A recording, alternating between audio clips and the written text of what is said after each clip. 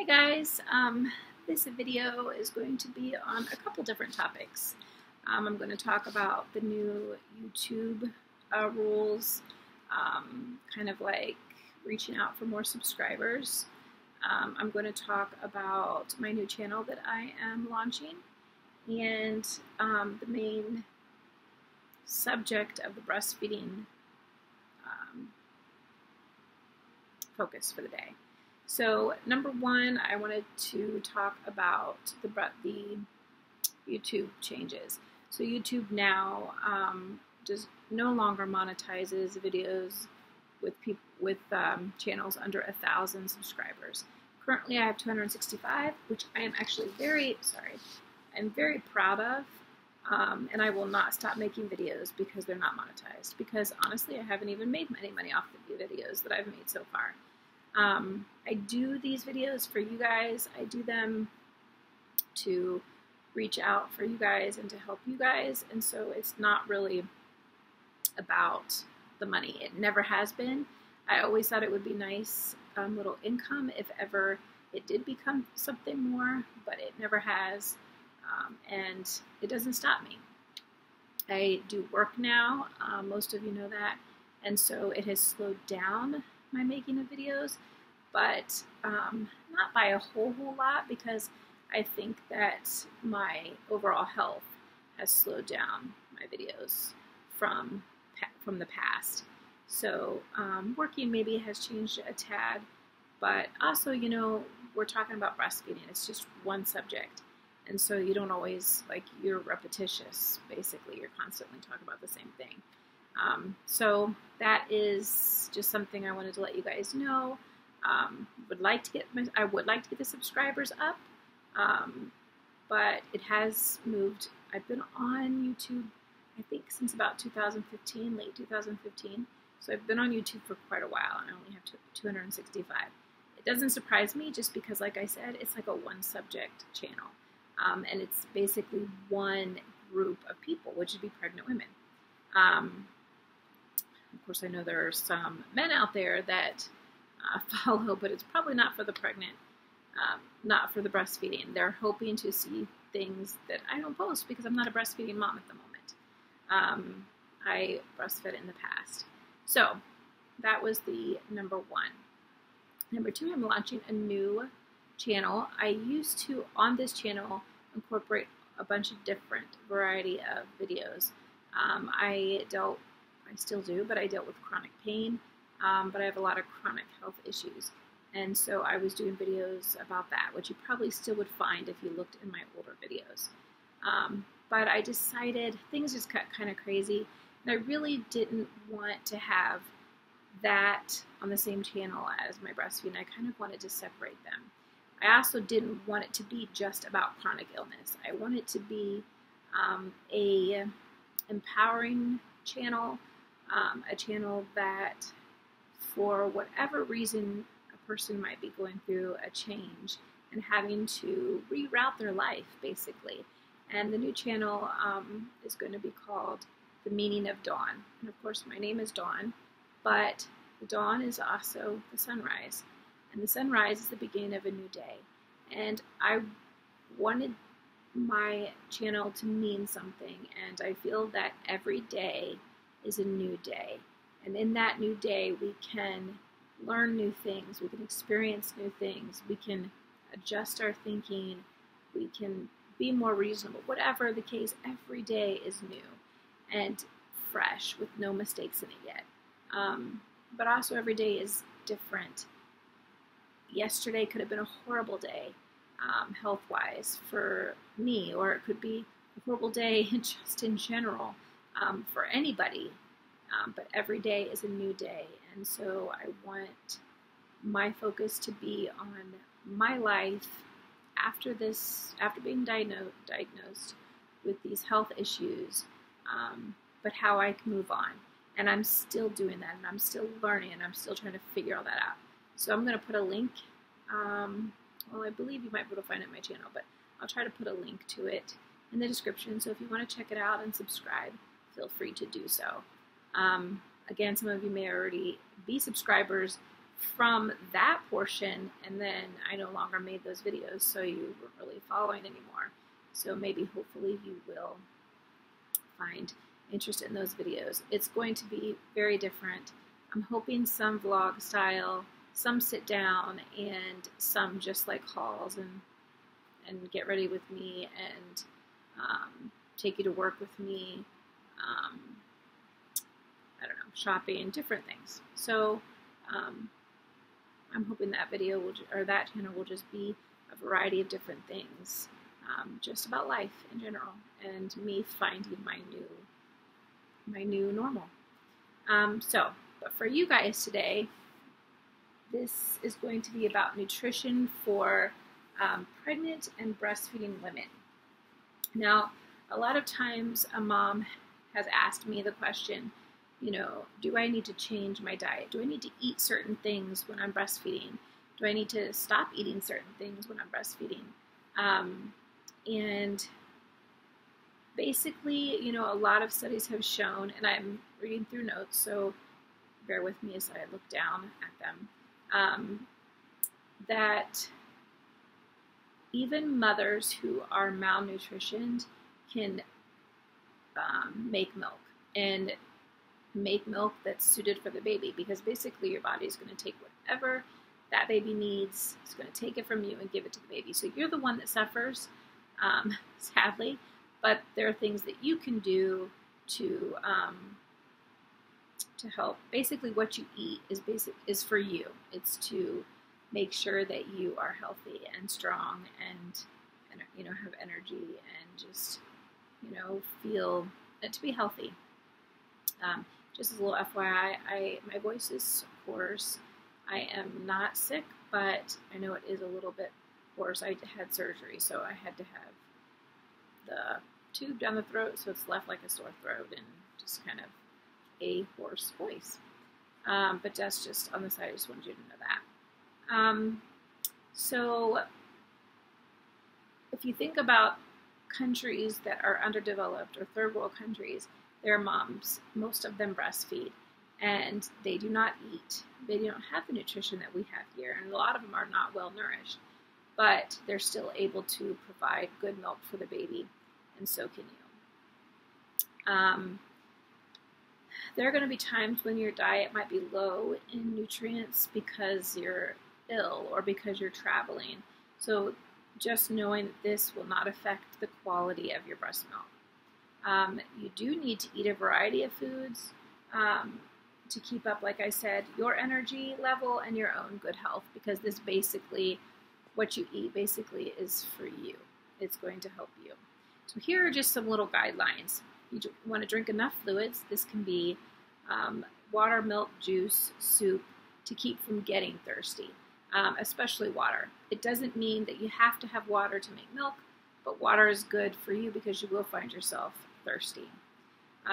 You want to limit coffee, pop, soda, to any type of drink that has caffeine. It could be tea that has caffeine, to 2 servings or fewer a day. Sometimes caffeine can affect the baby, and caffeine is usually in their system for 2 to 3 days, so it can take a while to get out of their system. So you might notice if you're drinking caffeine that it makes them a little more fussy. They might even seem a little colicky. A lot of times that can be due to some caffeine. But caffeine is also not good for us in general to have much more than 2 a day, and of course fewer if possible. You want to limit or avoid alcoholic beverages. There's so much information out there on alcohol and drinking, so you want to make sure that you get accurate information. If you are going to drink, it's always best to, when you have a drink, let it be right after you've breastfed, and that you have at least a few hours before you need to breastfeed again. And that's just for like 1 glass or 2 glasses of wine. But if you were to go all out and have a lot of drinks, then of course you probably want to pump and dump for a few hours or for a few feeds, just to be on the safe side. A lot of times mothers think that beer helps breastfeeding. This is not true. It does not help breastfeeding. It was an old wives' tale, old myth. So that's just something to know, that that is not something that we recommend now. It was the yeast in the beer that I think people said, but it's just not something we recommend. If you do drink alcohol, like I said, we want you to limit yourself. And it says here, no more than 2 to 2.5 ounces of liquor, 8 ounces of table wine, or 2 cans of beer on any one day, and even less for smaller women. So that is just kind of like a guideline. And then as well, like I said, when you would want to drink that and feed, how you would want to do that. So you'd want to feed before you drink, like right before you drink, and that way you have a few hours in between. You want to enjoy the foods that you normally eat. You may want to eat small, frequent meals and snacks, and you may want to have like snacks around the house where you can grab them easily, things that you can eat while you're feeding or while you're on the run, because you will find yourself hungry, and yet you might not have the time or the energy to always be cooking something, preparing something for yourself. So if you can have healthy snacks, that's really good. You want to eat enough food to help maintain milk production, of course, and to provide nutrients to the mother and to your baby. Making breast milk burns extra calories, usually about 500 more calories a day. So eating enough food, you would at least want to hang around the 1,800 calories a day, at least. More than that, of course, if possible, but you wouldn't want to go under that. A lot of times there's that 1,200 calorie diet, and with a mom who breastfeeds, you would want to go 1,800. That's kind of what they base it off of. So this is kind of the best guide for the first 6 weeks, you know, for moms, just until you kind of, you know, get your kind of get your own appetite back, and you know, just kind of figuring it out. Those first 6 weeks, it can be kind of tough. Babies are going to be exposed to the smells and tastes of the foods that you eat and that the family eats, and that's a good thing. There's no reason to avoid any particular type of food unless you suspect that your baby may be sensitive to it, and maybe the doctor would even maybe even confirm this. But if you ever get to a point where you're literally eating nothing and the baby is still having issues, then it's not, most likely not your food, it's something else. It could be an overproduction of milk. It could be, you know, the baby is not latching well and they're not getting the right kind of milk, that kind of thing. So that's just something to note. So for eating moms, you want to have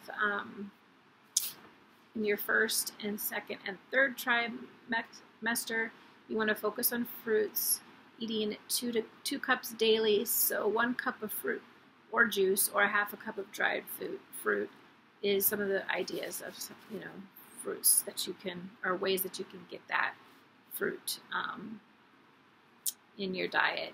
In vegetables, you want to have 2.5 cups daily, and you want to increase that to 3 cups if possible.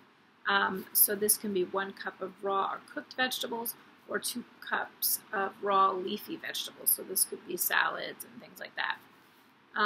Eat more dark green and orange vegetables and cooked dry beans. Those you can do. That will help a lot. In your grains, in the grains part of your diet, you would want to have 6 ounces daily or 8 ounces daily. So 6 ounces daily would be like your first trimester, and you could increase that to 8 ounces daily. 1 ounce is 1 slice of bread, just to give you an idea. 1 cup of ready-to-eat cereal, or 1/2 cup of pasta, rice, or cereal. So that would be 1 ounce. So you want to choose whole grains instead of refried grains. So that's something to know. So then that would be your grains. Now your protein, you would want to choose low fat or lean. You would want 5 to 5.5 ounces daily of protein in your first trimester and about 6.5 ounces daily during your second and third trimester. So again, this is baby's getting older. The baby's going to need more food, so you're going to need to eat a little bit more. So 1 ounce, to give you some ideas, would be 1 ounce of lean meat, poultry, fish. It could be 1 egg. It could be 1/4 cup of dry beans. It could be 1/2 ounce of nuts, or it could be a tablespoon of peanut butter. All of that would equal 1 ounce of protein. So you can kind of gauge an idea. And again, this is on moms who are pregnant. The last would be your dairy. So they recommend 3 cups daily through all 3 trimesters. So 1 cup would be 1 cup of milk. It could be 8 ounces of yogurt. It could be 1.5 ounces of cheese or 2 ounces of processed cheese. Of course, you want to avoid that if possible. Go low fat or fat free when you choose milk, yogurt, and cheese. Now this is something that is controversial, so you may hear this a little bit different. And I think I'm for full fat is better than low fat, because what they take out, the fat that they take out, they replace it with sometimes sugars or some other type of chemical. So I wouldn't necessarily go low fat or fat free, but you could go, I mean, low fat, like 2% milk, I guess would be okay. But you could do some more research on that. But I would say as a pregnant or breastfeeding mom, there's nothing wrong with going full fat on your dairy.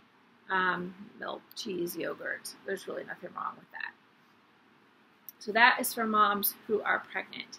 Now, how much of that changes when you are breastfeeding? So let's look. So basically with your fruits, it's exactly the same. With your vegetables, it's 3 cups daily. And then your grains is where it changes a little bit. It's 8 ounces daily for breastfeeding only, and 7 ounces daily if you're breastfeeding and you're formula feeding, so you want to go a little bit lower. The protein is 6.5 ounces with breastfeeding only, and 6 ounces for if you're partially breastfeeding, so you're giving formula as well. And then your dairy is the same, it's 3 cups daily. So those are some recommendations about nutrition. Another important thing to talk about is weight gain during pregnancy and what is normal. Many doctors will suggest that you gain weight at the following rate: 1 to 4 pounds during your first trimester, 2 to 4 pounds a month during second and third trimesters. Women at a healthy weight should gain about 25 to 35 pounds. Nutritional needs: you need folic acid. It's a B vitamin, and you can get this through enriched grain products like breakfast cereals, bread, pasta, rice, dark leafy green vegetables, beans, citrus fruit. Also, iron is another thing that you need when you're pregnant, and you can usually get this through your meats, your iron fortified breakfast cereal, beans, leafy, dark green leafy vegetables, and dried fruits. So you need your folic acid, which is a B vitamin, and you need iron. You do want to be careful of things like listeria, toxoplasma, and mercury. Listeria is usually found in ready-to-eat foods. Sometimes it can be found in fruits and vegetables, raw meat, unpasteurized milk and milk products, deli meats, hot dogs, and soft cheeses. You do not want to consume unpasteurized juice or milk. Make sure that it says pasteurized milk. Throw away food that's past its expiration date, and reheat hot dogs and luncheon meats until steaming hot. So you don't want to eat those directly out of the fridge. Toxoplasma is, most people know, a parasite that causes infection that can be passed to an unborn baby. And this is usually spread through undercooked meat, unwashed fruits and vegetables, and in cat feces. So that's one of the reasons why you avoid changing cat litter. How to prevent those things is to wash your hands after touching any type of sand, any type of soil, any type of raw meat or unwashed vegetables. You want to wash and peel all fruits and vegetables before eating them, and have someone else change the cat's litter box. Mercury, it can, of course, cause nervous system issues in an unborn child. or a young baby, so you want to avoid fish that's high in mercury. So you don't want to eat shark, swordfish, king mackerel, and tilefish while they have the highest levels of mercury. You want to limit the low mercury fish, which most people know is tuna, salmon, catfish, and pollock. And I think tuna is probably like the #1 biggest one that moms are aware of. So that's something as a pregnant mom that you want to think about. Really doesn't matter whether you're pregnant or you're not pregnant. You want to think about that. Now, weight loss while breastfeeding, it's best. Breastfeeding is best, of course, and it will help you to lose your weight. And following the MyPlate plan will really help a lot. So if you go to myplate.gov, you should be able to see what that plan is and choose the right amounts of foods. Of course, unless your doctor advises against it, you do want to have some type of physical activity, at least 30 minutes or more a day, or most days of the week. You can break that down really into 10-minute cycles to fit into your schedule. So you can take a 10-minute walk every day, or maybe 4 or 5 times a day, or 3 to 4 times, or 4 to 5 times a week, or 3 to 4. You know, just depending, any amount that you can fit in, unless your doctor says something different. You will need to increase fluid while you're breastfeeding, just again because you will find that you are thirstier, and you might find that you become dehydrated a little bit more because your body is using all of that. So try to have a bottle of water near you at all times to drink. Food safety, we kind of talked about it a little bit with the pregnant, but they do talk about like washing your hands, of course, in the services, separating your foods from each other so you don't get cross-contamination, cooking at proper temperatures, and chilling, refrigerating promptly. Things that are high risk, we talked about as unpasteurized milk, cheeses, juices, raw or undercooked seafood or meat, poultry, eggs, and raw sprouts. So just like pregnancy, breastfeeding women should avoid their intake on mercury as well. So let's just end it with breastfeeding benefits. For a mom, you burn extra calories, so you lose pregnancy weight faster. It saves you time and money that is spent on buying and preparing formula, and it allows regular time for you to relax and to bond with your baby, which that can happen either way, but that's something they put in. Baby, it provides good nutrition for your baby that's easier to digest than formula. It contains antibodies that help your baby fight off viruses and bacteria, and then just having that physical closeness is really good for both you and for your baby. Not just your baby, you know, they like the security of it, but it can also help regulate mom's hormones. It can help baby's temperature and heart. So that is the video today. It is a little bit longer one, but it's just basically on nutrition, you know, good nutrition for a breastfeeding mom or a pregnant mom. So I hope this video helps you. I hope you enjoyed it. Don't forget to hit the subscribe button to make sure that you're subscribed to any videos I put out, and that you hit the notification bell so that you are notified when I receive or when I put out a video. And don't forget to check the new channel that I have, and share my channels with your friends and family, especially those that might be breastfeeding or might find the other channel, maybe they're dealing with chronic health issues, whatever they might be, might find that channel encouraging. I hope so anyway. I will have some links below to the information that I shared for you. Most of it is from myplate.gov. So I will put that down below so that you have that information to go do your own research.